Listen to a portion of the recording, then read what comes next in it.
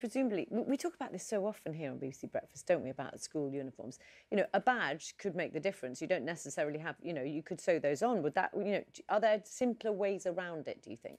The cert you give to them is £20 that you could otherwise have used elsewhere, is it, to help support that child? Yeah, it is, but actually it's... Primary school.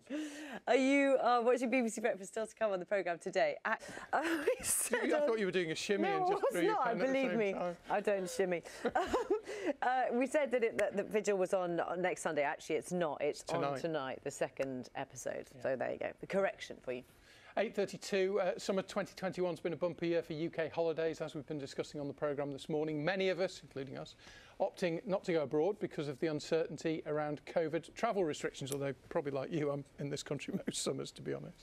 Some councils have reported record-breaking numbers of visitors, and resorts like Bournemouth say hotel occupancy has been at almost 100% this summer. Gita Pense is on North Shore.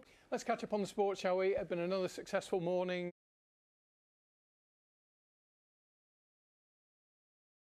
Series of Back to Life is on BBC One tomorrow, 10:35, and the full season, does it drop all in one hit? It does, yeah. Or take it a week at a time.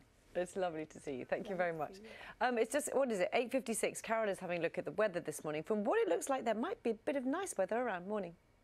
It's 9:07. So the withdrawal of US and UK troops from Afghanistan serves as a reminder that it is almost 20 years since the terror attack on the World Trade Center in New York that took almost 3,000 lives. Well, tonight in a BBC Two documentary, we'll hear from 13 ordinary people caught up in the attack and from the families of whose loved ones didn't come home. From Afghanistan serves as a reminder that it is almost 20 years since the terror attack on the World Trade Center in New York that took almost 3,000 lives. Well, tonight... Deeply emotional film. We're joined now by the film's director, Arthur Carey. Stories you tell in here are so moving. How did you persuade Vanessa, for example, to take part in it, and all these amazing people who have opened up to you in a really wonderful way, actually? Yeah. Well done. OK, excellent.